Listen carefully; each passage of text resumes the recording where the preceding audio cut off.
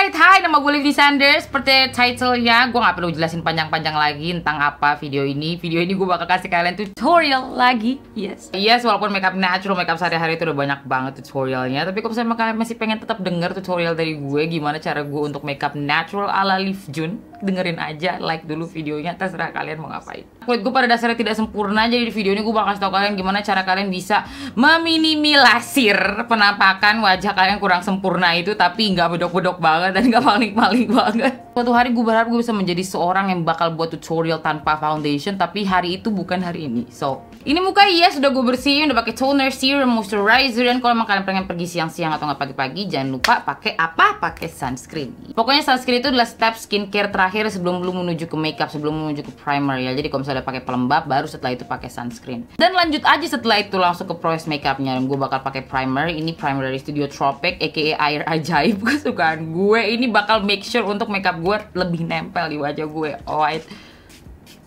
Jadi definisi gue untuk makeup natural itu adalah foundation yang nggak terlalu tebal banget kelihatannya, full coverage but not really, tapi gue masih bakal tetap untuk nutupin noda-noda yang bener-bener membandel sebelah situ. Jadi ntar bakal kasih tau caranya. Ini bakal berbeda sama tutorial gue yang kemarin, dimana gue ngejelasin gimana caranya untuk nutupin jerawat kalian secara flawless, beneran nggak kelihatan sama sekali. Tapi itu kan lebih ke makeup yang lebih heavy gitu ya, lebih glam istilahnya. Sedangkan untuk kali ini ya lebih natural, nggak terlalu tebel-tebel banget, stepnya nggak panjang-panjang, pretty easy I would say.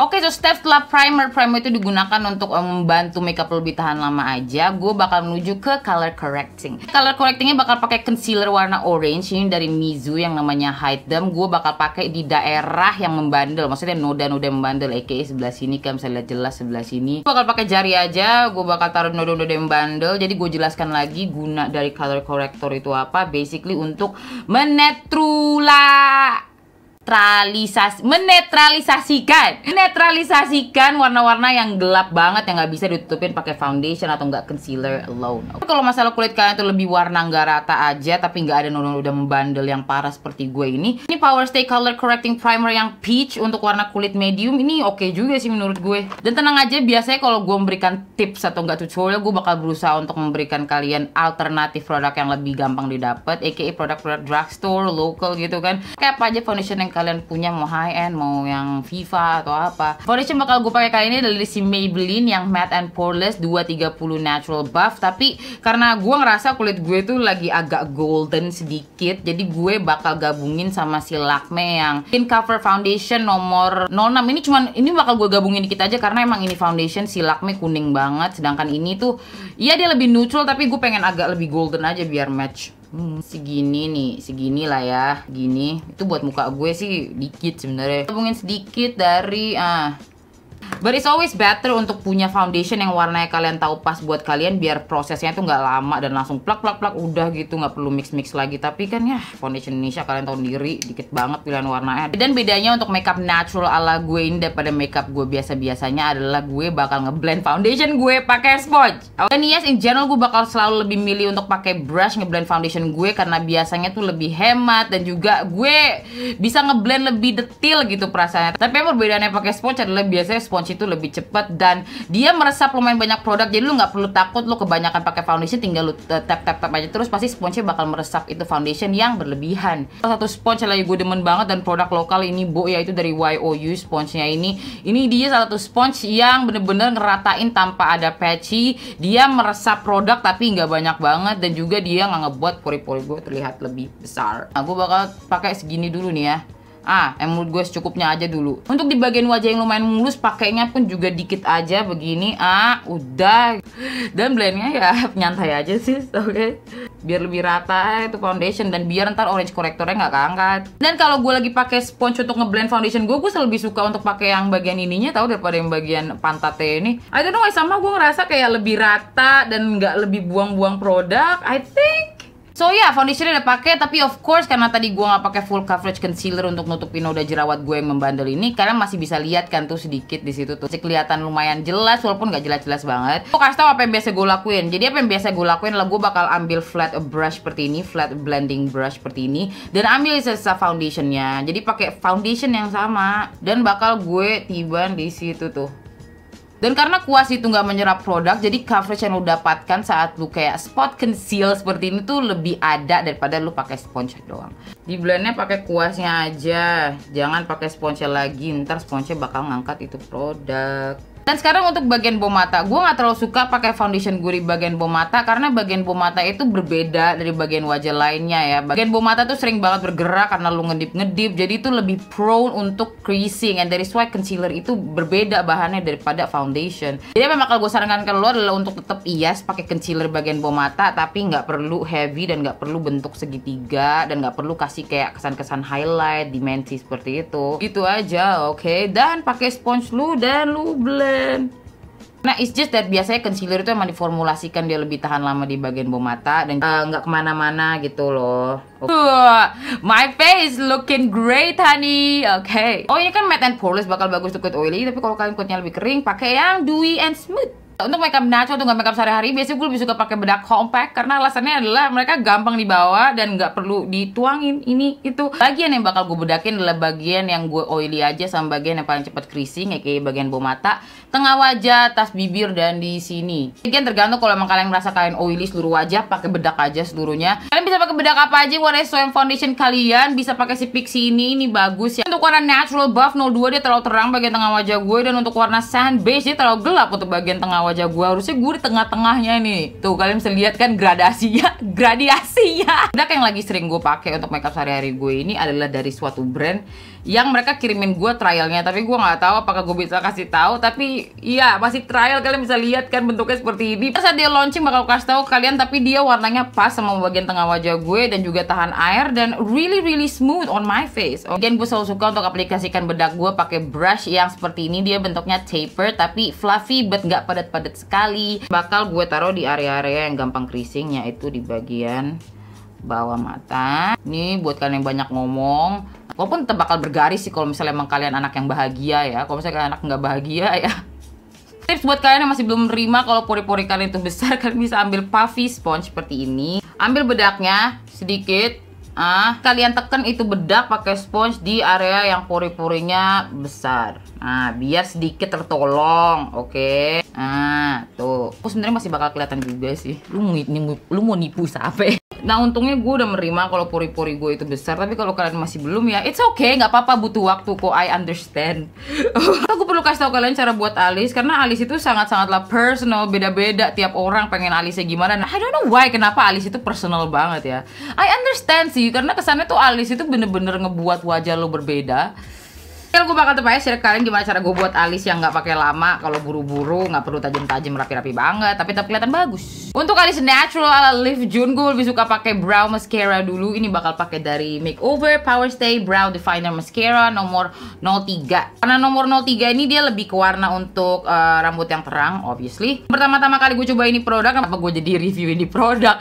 Caranya tinggal lu sikat aja ini ke atas ya, pelan-pelan, karena dia emang lumayan pigment set. Kelihatan oke banget kan, langsung berubah warna bulu alis gue. Di sini lebih hitam, di sini lebih ke coklat tapi nggak merah. Dan gue pun juga merasa brow care dari Makeover ini lumayan tahan lama, aka dia nggak geser dan tetap stay on di situ. Sikatnya nggak perlu ditekan, sikatnya kayak bulu-bulunya aja beneran lu sikat gitu. Ini emang kalau emang alis kalian berbulu ya. Buat alis gue juga botak di bagian sini, jadi apa yang gue lakuin lo, gue bakal ambil pensil alis ini. Makeover juga brow styler eye definer yang warnanya americano. Misalnya lebih gue suka kalau gue lagi pengen buat alis yang nggak terlalu tajam atau nggak terlalu on fleek. On fleek masih zaman ya ngomong on fleek. Gue bakal ngikutin natural alis gue itu tumbuhnya di mana. Kalau misalnya gue punya bulu, pasti bulunya numbuhnya situ tuh. Because in general rule of thumb, alis yang paling cocok buat tipe wajah lo itu adalah alis yang bentuknya natural, kayak di mana alis lo itu tumbuh gitu loh. Jadi ngikutin aja alis naturalnya kemana. Atau enggak kalau bingung ya kalian coba-coba aja menurut kalian yang pas bentuknya seperti ini, seperti gini, seperti gitu. Alright. I look beautiful. Karena sometimes pun gue bingung apakah gue anaknya percaya diri atau enggak narsis. I don't know. Oke. Tuju ke mata, nggak perlu pakai makeup mata sih sebenarnya untuk makeup natural seperti ini. Tapi kalau misalnya emang kalian pengen membuat makeup kalian tuh lebih bisa kalian lakukan dan gue bakal kasih tahu sekarang. Ini bakal gue ambil kuas concealer gue tadi ya, sisanya aja untuk meratakan warna eyelid gue. Terus setelah itu gue bakal ambil contour powder, bronzer powder. Ini bakal gue pakai dari si Maybelline palette, Maybelline Master Bronze nomor 01. Gue bakal ambil untuk warna konturnya sebagai kontur mata gue. Jadi kan kalian bisa lihat tulang sini tuh. Nah kalau misalnya kalian buat konturnya sih tuh bakal lebih kelihatan lebih dalam dan somehow lebih seksi. Di sini gue pakai blending brush buat mata yang fluffy seperti ini, dan apa bakal gue lakukan adalah gue bakal taruh ini di tulang alis gue, di bawah tulang alis gue. Kalian bisa lihat kan sini. Wah iya, pinter. Dan biasanya pengen gue lakuin kalau misalnya gue pengen ekstra aja, ini sisa dari contour powdernya atau enggak eyeshadow warna coklat terserah kalian, bakal gue bawa ke bagian tulang hidung gua sambil puter-puter gua blend, jadi gue bikin efek contour shading bagian hidung. Apa yang bakal gue lakukan selanjutnya adalah gue bakal ambil highlighter shade di palette yang sama. Ini palette Maybelline-nya. Ini dia yang warna lebih gelap, ini lebih terang. Ini seriously my favorite highlighter tahun 2019. Itu memberikan lo glow yang bener tapi sama sekali nggak medok dan nggak lebay banget. It's just perfect. Gua taruh di eyelid, kelopak matanya. Jadi ada sedikit hints of the light jejak saya, tapi tuh gak lebih banget sis. Bukan kalian bisa langsung lihat mata gue penuh dengan kehidupan dan juga asmara. Menuju ke maskara bakal shine ini wajah. Gue nggak bakal contour, nggak bakal pakai bronzer. Instead gue bakal langsung menuju ke blush. Yang bakal gue pakai dan gue suka untuk makeup ala natural adalah dari si mineral botanica yang namanya Smooth and Shimmery Soft Intense nomor Hazelnut Cream. Warnanya itu lebih ke pink, soft, a peach, beautiful, manis banget ini warnanya. Emang sih namanya shimmery dan dia ada sedikit cahayanya tapi nggak banget. Instead nggak terlalu kelihatan sama sekali. Kalau misalnya mau pakai nggak banyak-banyak, bakal ambil dua fiber brush fluffy apapun terserah kalian. Senyum aja dan lo taruh di bola pipi lu. Kono manis, koni mau kemana? Jadi gunanya blush itu adalah untuk memberikan warna kembali di wajah lo ya, karena biasanya lo pakai concealer, pakai bedak tuh rata banget atau nggak jadi pucet. Dan of course jangan lupa highlighternya sis, yaitu gue bakal ambil lagi dari si Maybelline Master Bronze. Bakal gue gabungin dua warna highlighter ini dan pakai highlighter brush yang bentuknya tapered, bulat, fluffy, nggak terlalu fluffy seperti ini karena menurut gue lebih enak ngeblendnya. Highlighternya nggak perlu yang blinding banget, pilih yang lebih soft. Tapi kalau emang kalian cuma punya highlighter yang blinding, caranya mah tinggal lu buang aja di tangan lo dulu nih. Cara pakai highlighter hampir sama kayak pakai blush, caranya lu senyum tapi lu taruhnya itu di sini nih. Nah, tulang pipi paling atas tuh, dan sambil puter-puter bawa. Dan bisa juga sambil lu lihat ke depan, jadi lu tahu penempatan highlighternya itu mungkin nggak terlalu ke bawah. Jadi ini dia trik gue untuk memalsukan kulit glowing ya, yaitu gue bakal pakai highlighter di jidat gue, tapi gue bakal pakai highlighternya tuh tengah-tengah semua sih. Jadi ntar gue bakal kasih efek-efek kesannya jidat gue itu mulus. Of course highlighternya pun juga jangan banyak-banyak. Jadi caranya tinggal lu geser atas sambil lu bawa ke bawah. Ini biasanya bakal kasih efek kesannya tuh muka lu glowy, sehat.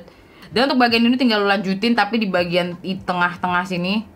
Dan di atas cuping bibir. Bisa juga kalian taruh di dagu, tapi dagu gue itu bertekstur banget, banyak bopeng-bopengnya, jadi biasanya gue taruh ya dikit.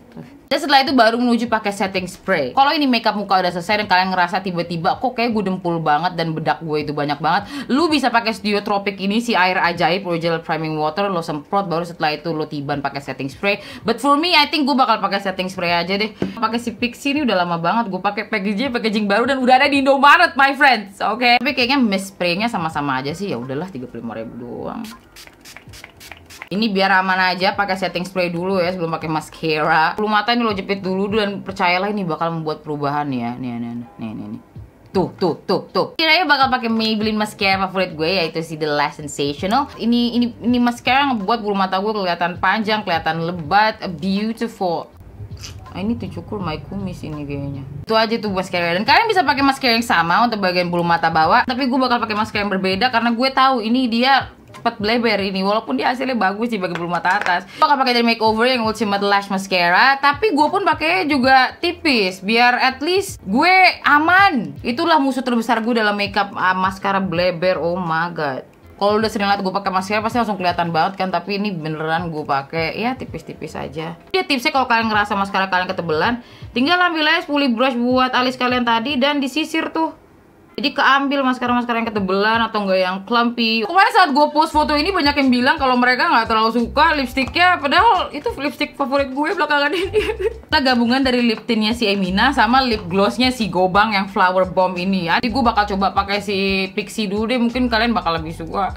Ya elah, warnanya udah hilang. I think ini warnanya in the red deh. Lip tint itu bagus banget ya untuk makeup sehari-hari karena dia itu nggak kelihatan tekstur lipstiknya. Jadi maksudnya bener-bener meresap bibir. Tapi ya paling nggak enaknya dia nggak pigmented gitu loh. Jadi kalau misalnya lu punya kegelapan kayak di sini nih kayak gue, ya nggak bakal ke cover. Tapi ya at least lebih baik lah daripada nggak ada warnanya sama sekali. I actually really love pakai lip tint. That's beautiful too. My friends try to tell me. Kelihatan kayak lebih merah, tapi masih kelihatan lah jelas itu garis-garis bibir gue. But I actually like it. I actually really love it natural. Setelah itu gue pakai si lip glossnya Gobang yang flower bomb ini. Ada warnanya sedikit sih, kayak warna air. Pokoknya emang dia ditujukan buat jadi topper nih.